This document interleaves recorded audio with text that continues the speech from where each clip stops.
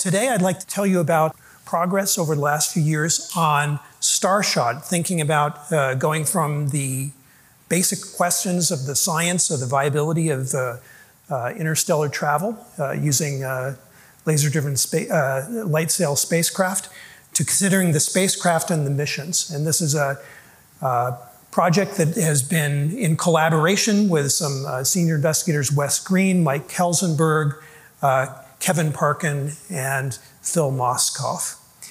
And the stage was set yesterday for this discussion and the questions that preoccupy all of us. And the questions are, is life common or rare? And we heard that there's of order up 1 planet per star. And in our stellar neighborhood, we have a wealth of possible opportunities. Many stars with within less than 10 light years, and a nearest star that has potential for planet inhabitable zone. So the question is, can we reach them in our lifetime? And so this question is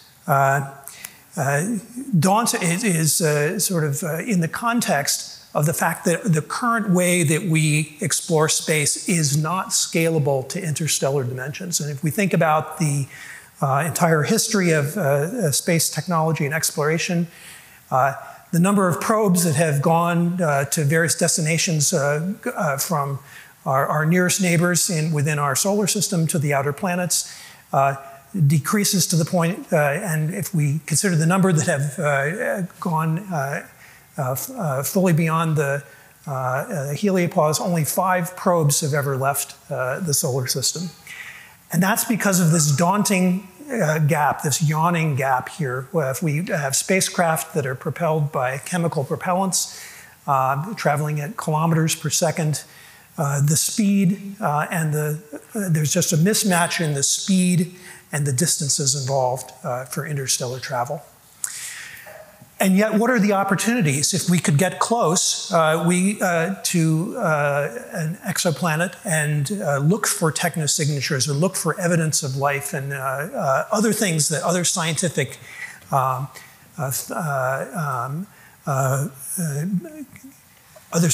benefits and knowledge that might accrue by a closer look. We can get a vision of what might be possible by looking at what was seen by New Horizons by getting up close within less than 1 million kilometers in 2015 as compared with the view from the Hubble Space Telescope nearby the Earth.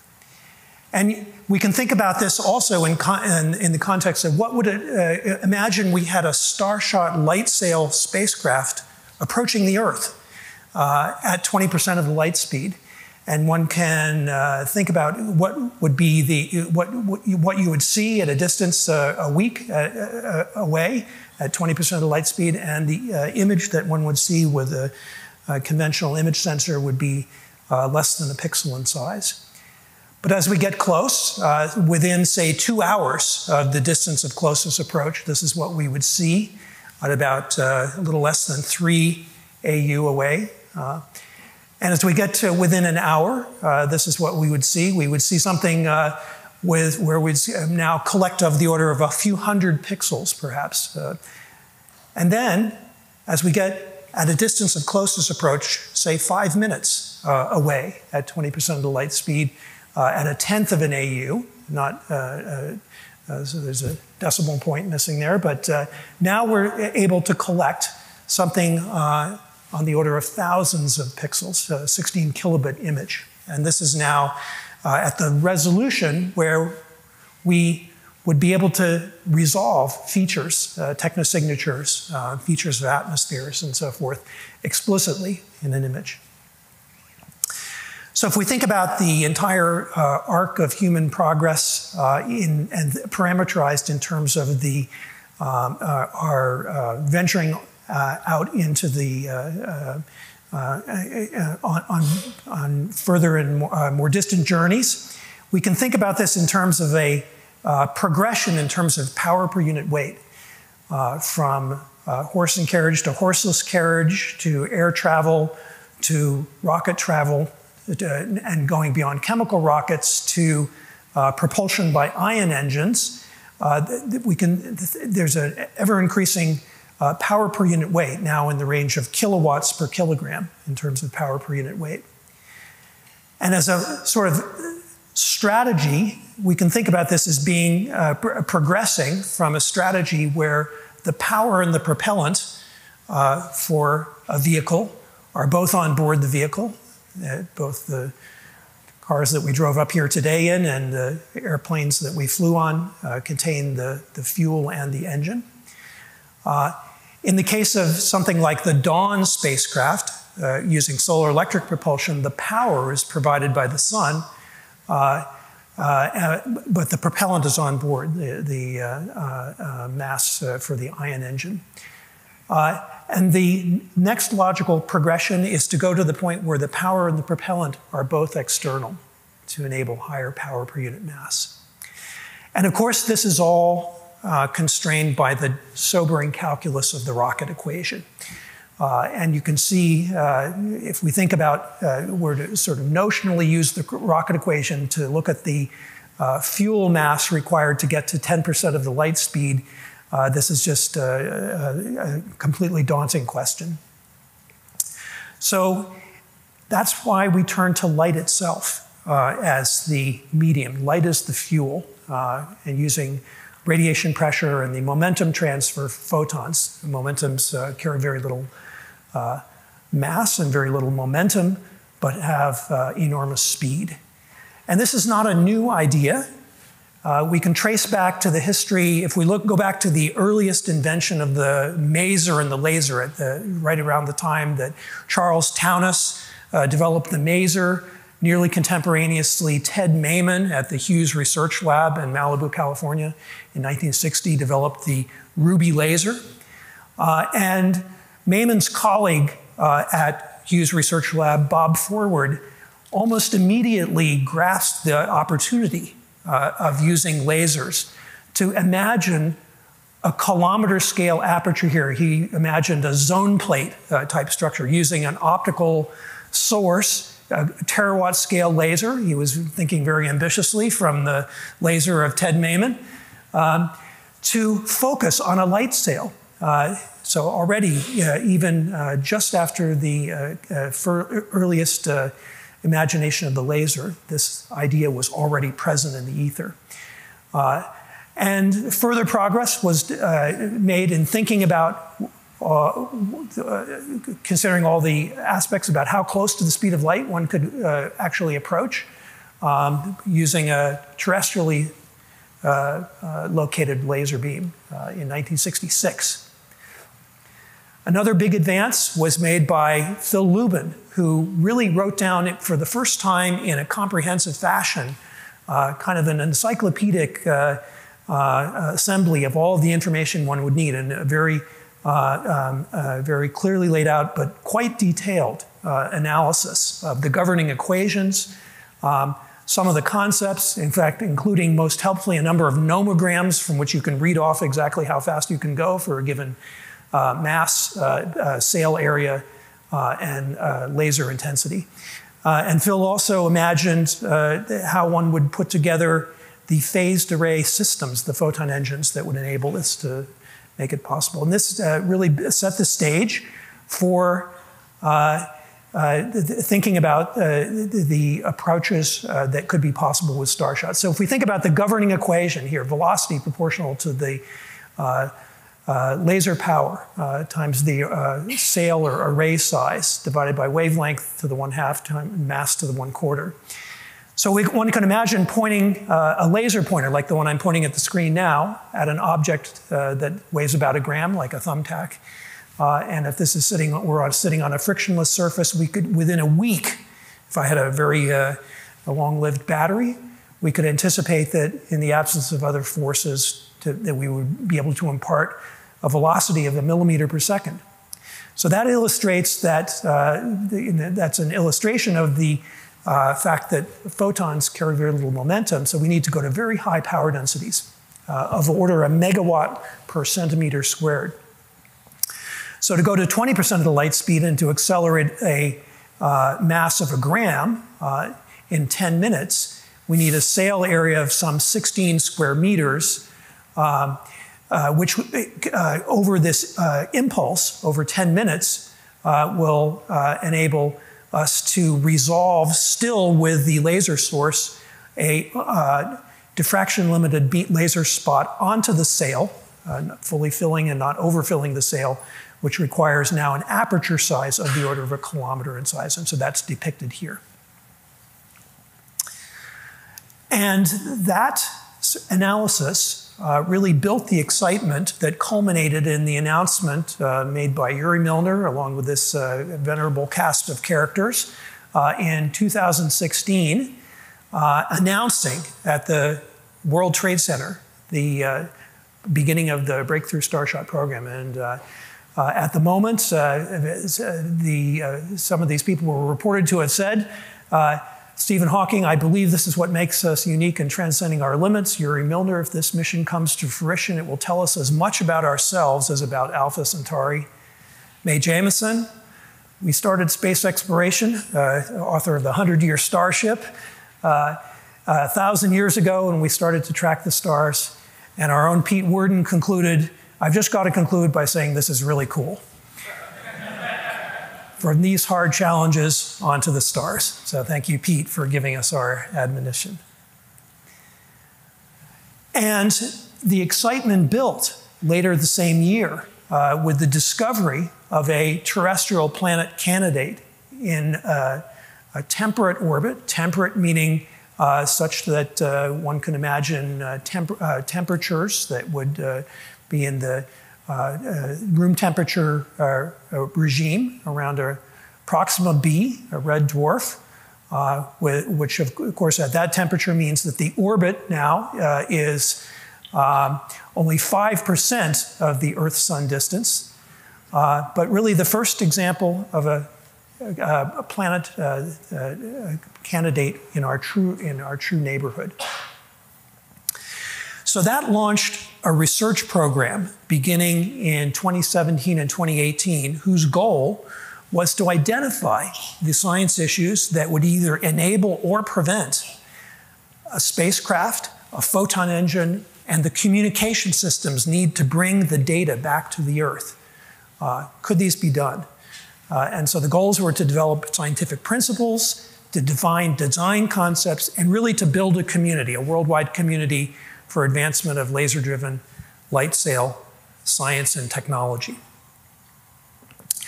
And so this is a large community. So this is a community of the research team across the photon engine, the light sail, communications, power, all of the things that have gone into consideration of the viability that would either prevent or enable this possibility.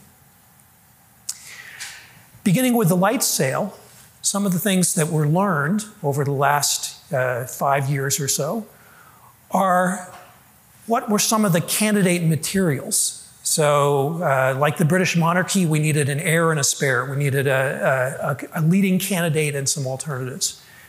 So we identified that silicon nitride, a material available in thin film form, used widely in thin film and electronics fabrication, is an optomechanics, has extremely high strength and low absorption. And there are favorable alternative materials coming from, for example, the van der Waals and two-dimensional materials that have evolved rapidly in the material science community. We developed optical designs for stable, efficient propulsion that enable both shape stability and beam riding, and developed simulation tools for understanding of the sail dynamics. In the area of light sail materials, it recognized that the leading candidates could be vetted in terms of their absorption coefficient, the mass density, and ultimately the refractive index, which determines what is the suitability as a reflector and for otherwise sculpting the dispersion of light. And the candidates are largely brittle ceramic materials, diamond, silicon nitride, silicon, semiconductors like gallium arsenide, materials, two-dimensional materials like molybdenum diselenide. So we also developed tools, multi-physics simulations, combining finite element models for thermal optical, structural, and mechanical shapes that assess the stability, and we found that flat light sails are unstable with respect to shape. If you spin stabilize a flat light sail, that can stabilize the shape, but ultimately it's not a beam riding configuration. So beam riding means we want to, on a focused Gaussian beam, we want to be able to have the beam, the spacecraft follow the optical axis. So you might think that making a parabola, which seems to be a stable shape, would be possible, but we need to be able to spin this parabola in order to shape stabilize it. You can see spinning does help. Ultimately, spinning at this speed allows the shape to be stable for a while, but ultimately goes unstable. But spinning at an appropriate speed allows beam riding, stable, shape-stable development. That's great, but parabolas are challenging to make. If we're going to make a gram scale structure that's a few hundred nanometers thick, that's meters in size. So what is much easier to make flat structures. That's how we make structures in thin film form nowadays, flat on wafers. So by making metagrading structures that scatter light, creating restoring forces and torques, flat light sails, like the one shown right here, can be stabilized to be beam riding and also shape stable. So that was a major advance. So we can work with a flat sail and allow that sail, by encoding metagrading structures on its surface, encode scattering angular dispersion that gives rise to shape structures interacting with the photon engine beam that shape stabilize in a way very similar to that of a parabola. We can create a phase gradient across that light sail that looks very much like specular reflection from a parabola. And we began to make first laboratory prototypes, tiny optomechanical micro light sails that can allow us to test the radiation pressure forces in ultra-high vacuum. And we were able to measure those radiation forces, pressure forces, and to see the force, the temperature, the displacement, and the mechanical dynamics of such structures. So we can think about advances in the photon engine. And some of the things that we learned is that to build a viable system for laser-driven light sail travel to the stars, we need to build photon engines because of the very small momentum transfer at very large power and power density and at large aperture size, scalable to kilometer size arrays. So the number of elements required is daunting. It's billions of elements at the centimeter scale, and we need to be able to have these made in a mass production fashion. So for the nominal 20% of the light speed point design, that corresponds to an array size of the order of 2.8 kilometers with a total power during the impulse of 200 gigawatts. Another lesson learned was the need for an orbiting beacon, very similar to the situation for adaptive optics in telescopes located on the Earth. If we have a photon engine, which is also now pumping and propelling a light sail in orbit from the surface of the Earth, we need to be able to compensate for the refractive index instabilities in the Earth's atmosphere, just like you do in imaging starlight coming to a terrestrial telescope. And so the conditions for making an orbital beacon were outlined. This is an orbital beacon that has about a 4-day orbit, and it has to be able to track the sky, night sky, to an arc second. And the orbital beacon, of course, has to be located very close to the direction that the photon engine pumps the light sail on its journey to the destination. And building such a large laser system, in addition to building all of the components, one of the really daunting systems challenges is developing the capacity for phase control for up to 100 million optical elements. So that means distribution of, because we need to have coherence across the entire phased array. That's a very daunting challenge. And talented group at Australian National University was able to develop a schematic and analytic model for a system that allows distribution of a seed laser through the first layers of sectors and modules, finally to the actual emitting apertures to enable large-scale distribution of the optical phase required for the phased array.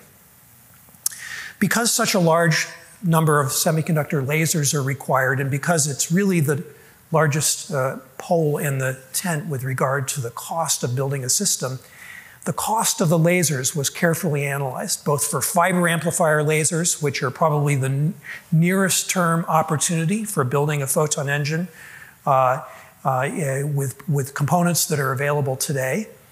But ultimately, it seems very interesting to consider the use of semiconductor lasers, which are in our which I have in my hand now and which we have in our everyday use, which are both fiber amplifiers and semiconductor lasers are following different Moore's law curves. And so integrated photonics is going to be necessary in order for this cost curve to be followed, with about a 10,000 x cost reduction. But we know the history of Moore's law for electronics followed truly this trajectory. In the area of communications, the communications team, which is continuing its work, has identified a baseline system for optical communications. Today, of course, we use in spacecraft mainly RF apertures for communications. We're just now beginning to see the first introduction of optical communications, for example, with the imminent launch of Psyche, which will be a first test of deep space optical communications. And for Starshot, optical communications is really the plan of record. But this requires 4 to 6 orders of magnitude improvement over where we are today with the designs that have been developed for Psyche. There don't seem to be fundamental barriers to the required data rates to develop the tens of kilobit type images that I showed you earlier, where we are tens to 100 kilobit images per probe. But we do need to be able to overcome this gap between current optical comms and what's required for Starshot. And so that 6 orders of magnitude could be made up in a number of different ways. It could be made up simply by developing a large-scale ground station, a receiver station, instead of a single optical telescope, an array of optical telescopes. And that requires developing optical telescopes at very low cost. Other options are including going to slightly higher laser power from 10 milliwatts to 100 milliwatts, or signal processing, which might bring us an order of magnitude through encoding and detection. So one of the things that will be truly decisive for Starshot is the development of a revolutionary technology of optical phased arrays. We're very familiar with phased array RF apertures.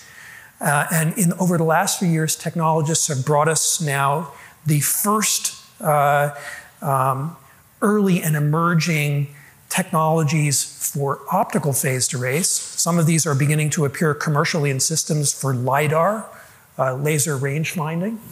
And although phased arrays were invented more than 100 years ago, optical phased arrays are now developing and have the potential to really revolutionize both transmission for the Starshot communication aperture and imaging. If I can develop an optical phased array that can focus, and we've developed in my laboratory the ability to electronically steer beams and to electronically focus a beam using an electronically reconfigurable phased array, which then leads to the possibility of developing lensless cameras. Instead of a lens-coupled image sensor, where the lens acts like a Fourier transform element onto the image sensor, you can do the Fourier transform at the image sensor itself. So this has really interesting capabilities. So to make up this large gap in optical communications, signal to noise, between receiving an optical signal at a single telescope, the University of Arizona began looking at designs for low-cost telescopes that could be built in a format very much like the heliostat formats that are used in kilometer-size arrays for concentrating solar power, and developed mechanical feedback and control to control the position of the collected light at the center of the aperture. So now I want to turn to the vision for where we could go. So I've told you a little bit about what's been learned over the last 5 years. So where could we go thinking from the physics? So we've now vetted the light sail, the communications, the photon engine, the needs for power. And there's nothing that defies the laws of physics. There are no physical impossibilities, no showstoppers. But that's different from saying it's possible to build a spacecraft. So what is possible? So I'm going to give you an imagination here of what could be possible in the area of making a spacecraft.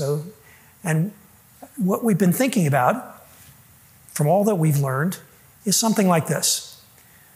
Something that has, in order to meet the goals of the 20% of the light speed point design interstellar mission, a light sail whose nominal thickness, fabricated in a membrane, a quilted membrane of silicon nitride, of 100 nanometers. A light sail that has fully embedded into it a communications aperture of about, the entire light sail is about 4 meters in diameter. The communications aperture, about 1 meter in diameter. That's required as the aperture size to focus using electronic beam steering in an optical phased array, a beam spot size that slightly overfills the aperture of the Earth. Compute nodes that do the onboard communication and control and computing data collection. Active optical emitters, light-emitting diodes that are used for navigation by radiation pressure.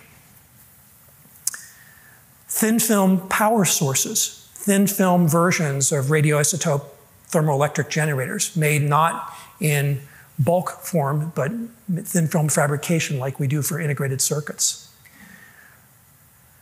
Optical apertures that are also reconfigurable phased arrays that, as I mentioned, allow for imaging without a lens. Thin-film magnetometers, power and data buses, all integrated into the surface of the light sail. So I'll say a little bit about each of these structures. And then in between the instrumentation layer, there's a laser reflector layer in order to partition the megawatt per square centimeter power density that the light sail experiences during the acceleration impulse from the instruments. And then the beam riding metagrading structures that are needed for the sail stabilization as it spins. So, as I mentioned, the communications aperture uses optical phased arrays made where active elements adjust the relative phase and from a light source, a laser light source embedded in the light sail, which now acts as a leaky waveguide where the relative phase of the outcoupled light at each element allows for beam forming, reconfigurable beam forming, using an optoelectronic active material such as lithium niobate. Instrumentation needed for electronics control, low power logic instrumentation for spectrometry, magnetometry, are now coming into the mass range that's quite interesting. So we have, for example, semiconductor electronics available in the from 100 milligrams on down to 1 milligram in size. So this is an entire chipsat here. It's an earlier version flown by Zach Manchester, entire chipsat with power controller, gyroscope, magnetometer here, which is only a few grams in size. And flat imaging optics, like the kinds that I told you about earlier, to enable manipulation of light without bulky lenses. The reflective layer here is a photonic crystal. This photonic crystal is made of silicon nitride and molybdenum disulfide, and that acts as a layer that's highly reflecting and also has a very high emissivity in the infrared, which is required for the thermal management. And that allows, despite this very high power density, the instruments to maintain temperatures within the range of between 300 and 500 Kelvin. Metagratings in silicon nitride that allow for the stabilization of the beam riding structure. Thin film power sources, and many power sources were considered by a group led by Mason Peck to consider options for power and energy for the light sail, and to what's ultimately required to return 100 kilobits of data. And the group determined that the sail needs to be able to source a total of 14 kilojoules of energy, about 20 microwatts continuously, and then at moments of high scientific activity to be able to deliver up to a watt of peak power. And the primary technology that seems most compelling or most accessible is a thin film version of a radioisotope thermoelectric generator. And such structures have already been fabricated in the laboratory using where a hot radioisotope hot source is located here, and a thermal gradient across thermoelectric materials generates the power. So the photon engine. So the photon engine is integrated with a power distribution and phase control system that is coupled to an orbiting beacon, as I mentioned earlier. This orbiting beacon sits at about 200,000 kilometers, a large distance from the Earth. The light sails are dispensed from a mothership, imagine in a sort of cassette form, at 60,000 kilometers. And this orbiting beacon, of course, whose in terms of its alignment in the sky, is very close to the source, within an arc second or so of the source, or the target in the sky. So this allows, it's crucial for the phase control that allows us to form a fully coherent beam at megawatt per square centimeter power densities. The photon engine itself is composed of semiconductor laser components made by ordinary semiconductor microfabrication technology in modules that include a compact module that comprises an external, what's called a vertical external cavity surface emitting laser, an external laser resonator that builds up power, and a hologram and cavity actuators that are used for beam phase control and beam shape control over the exit aperture. So the actual active size of the laser here is only a few hundred microns on a side, and the size of each of the elements is about half a centimeter in size. Those elements are arrayed together into tiles of the individual elements into 10 centimeter tiles. They're almost like a terracotta tile roof here. Semiconductor lasers sitting on a panel that has underneath the array of semiconductor lasers, water cooling, and then battery storage, which is used to imagine using renewable electricity to charge up battery arrays whose discharge capacity is matched to the total power required for the impulse over a 10 or 15 minute time period. And these ultimately assembled into panels here with 400 tiles per panel, so about 100 kilowatts from each panel in this kind of format, about the size of a solar module. And then ultimately, going from the laser to the tile to the panel to the entire array size. So the entire array size consisting of arrays of panels. Here more than 1 million panels, 700 million tiles, 300 billion individual elements, so many elements. That sounds like a lot, but think about the number of integrated circuits that each of us has. So you account in your daily life for more than 1,000 integrated circuits on average as a human on Earth. So that, now if we take the human population, already corresponds to trillions of integrated circuits. So this is not an unimaginable number for us to think about building.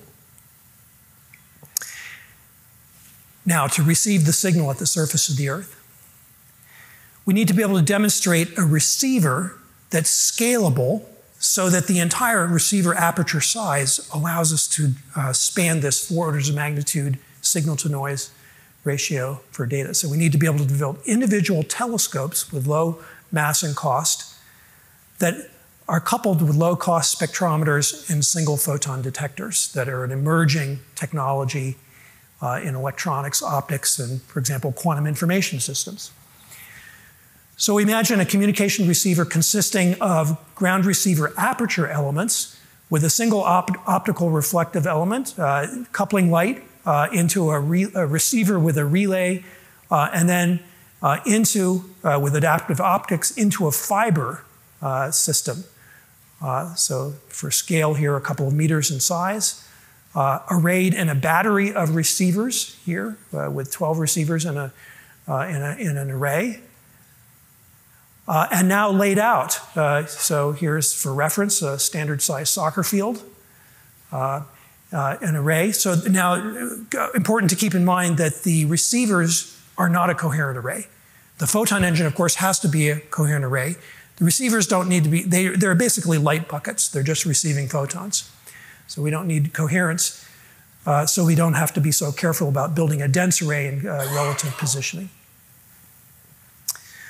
So now we can imagine taking the soccer fields and building this up, and here is an array of 32 by 32 tile arrays, and 50 of these fields is what is required now for the entire receiver to span that 4 orders of magnitude. So each of these receivers couples light into a fiber bundle, which is brought to imagers with dispersing elements that couple light into a single photon detector array. So what are the missions that might be enabled by such a technology? One can imagine that using the governing equations that I showed on a set of earlier slides, that we could imagine missions as precursors to the interstellar mission that would allow us to build spacecraft with a cruise velocity of 100 AU per year.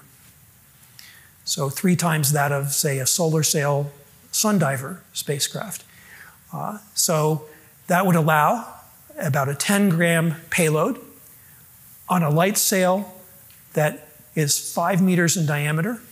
And in this case, the impulse works out to be a much longer impulse, hours rather than minutes in duration.